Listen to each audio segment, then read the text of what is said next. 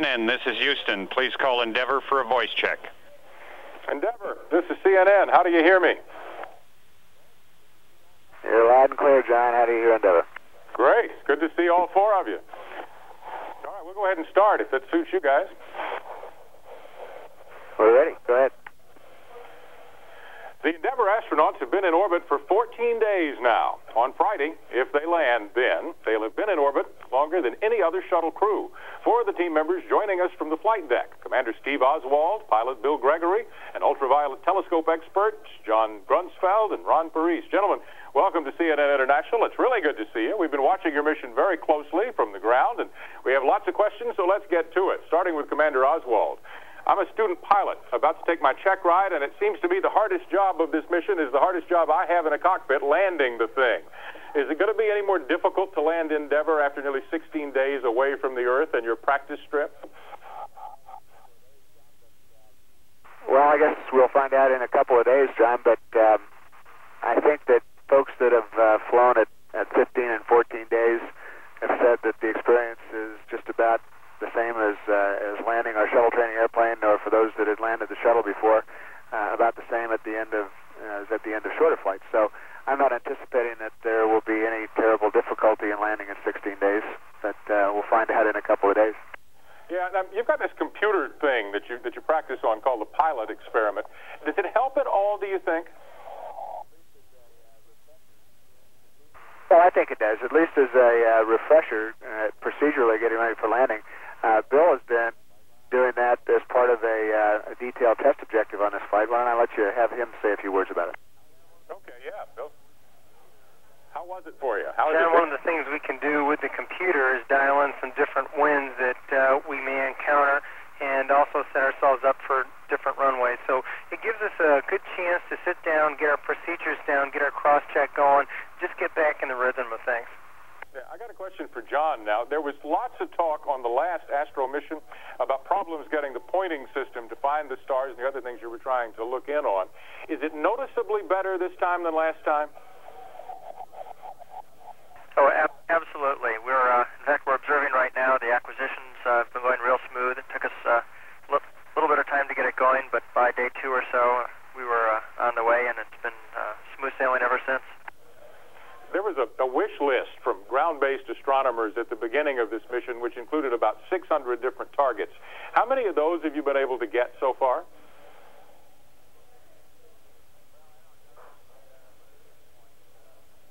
Well, I don't know the exact number at this point. The wish list was not intended to be a list of targets that we were going to get all of. It was sort of a menu to choose from during the planning of the flight as we went through the days. I know yesterday, I think it was, one of our ground controllers in Huntsville congratulated us on doing our 300th observation. So I think we're really taking a big bite out of that list. No kidding. Another question for you, Ron. The astronomy community was pitching NASA yesterday and the day before to give you 2 extra days in orbit, which, as you know, the management team turned down. What would you have been able to see that you won't be able to get because you're scheduled to come home on schedule on Friday? Well, I don't know that there's anything that we would be able to see that we can't see now. It's just a question of getting more targets and taking a bigger bite out of that list. Yeah, do you know, did you tell me a minute ago you think you've captured about 300, you've done about 300 observations? And tell me about an observation. When you point the telescopes, they're all looking up at this thing in space, whatever it is. Are multiple images captured, or is there a stream of data that's recorded on some kind of tape? Well, there are a variety of things that happen. First, it's kind of a finely choreographed sequence of events that starts out with the pilot maneuvering the orbiter so that the payload bay is pointed toward the object that we want to look at, and then the mission specialist, John in this case, maneuvering the instrument pointing system so that it's pointed very, very close to the object, maybe not exactly right on it, but very, very close. And then me taking my turn and fine-tuning the pointing a little bit to get the exact target down the apertures of the telescopes. However, there are 3 different telescopes mounted out there on the pointing system. One of them built at Johns Hopkins University is a spectrograph. The one from the University of Wisconsin is a spectropolarimeter, measures polarization as well.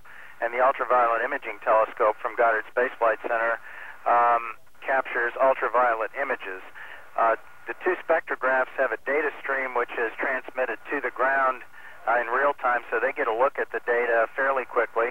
The ultraviolet imaging telescope captures the images on film, and so we've got a lot of very precious film out in the payload bay, which will be processed soon after landing. Yeah, how long do you think it's going to take to get that film developed, and which one of the pictures do you personally want to look at first? Well, John, I couldn't tell you that. We've been cranking through observations so fast up here that I'm not completely sure what all we've observed and what we haven't observed, but it'll be a few weeks after we land before we get the film processed, and then it takes a while to make duplicates of the flight film so that we don't lose anything and start examining the images.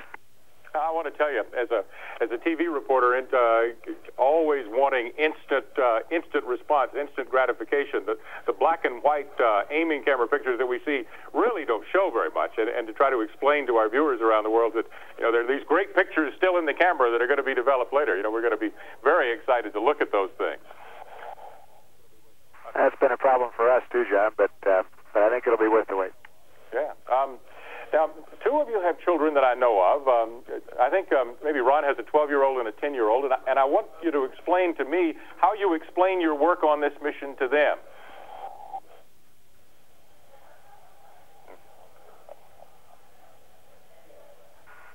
Well, pretty much the way I've been explaining what we do to you, and they're certainly very excited about Dad being in space again, and they've been, I've talked to them a couple of times while we were up here, and they've asked me how things were going, and of course they're going to be very excited to see us get home in a couple of days. I got another question for John about looking out at the stars and how that compares to looking down at the Earth from the space shuttle. What's more fun for you? Well, I think, quite honestly, looking at the Earth has been more fun. The view of the stars up here is pretty fantastic, and we at times will dim all the lights in the flight deck here, and we have some intensified binoculars that we use that enhance the image. But the Earth is really a beautiful planet, and it's a view that's so much different than we have in our everyday life on planet Earth. The view from space here of the stars is about the same as you get at any mountaintop observatory. So it's really looking at the beautiful Earth.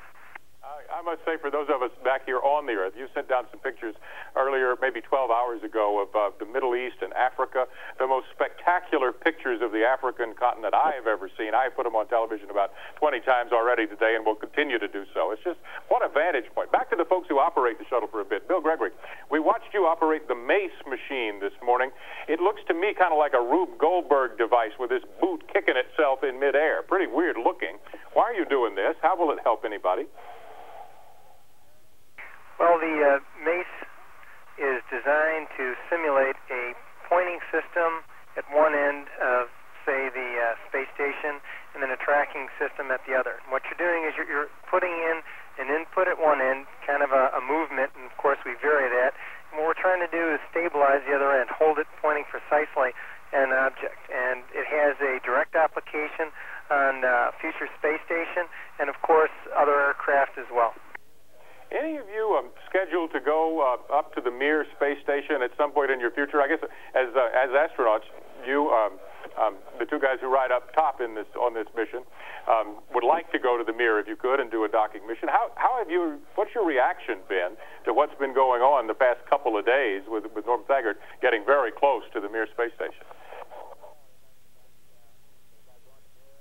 Well, we're all excited about going to Mir and about eventually building the International Space Station Alpha. And you're right, all pilots enjoy rendezvous flights. I was lucky enough to have one of those on my last flight, and they're certainly enjoyable and very interesting and challenging.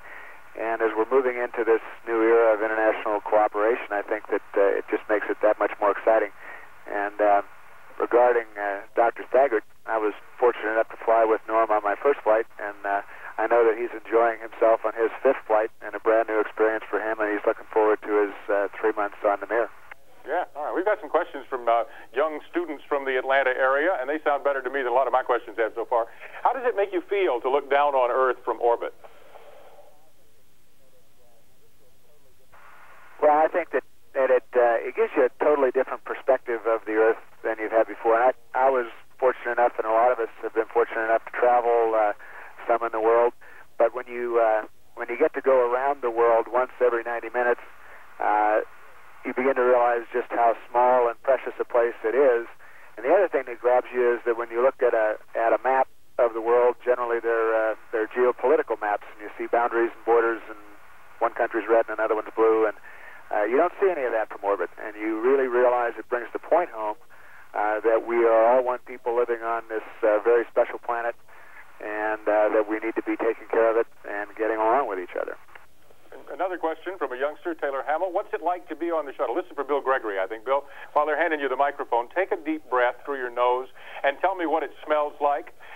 Tell me what the atmosphere in there feels like. Is the air dry or wet? Is it too hot or too cold?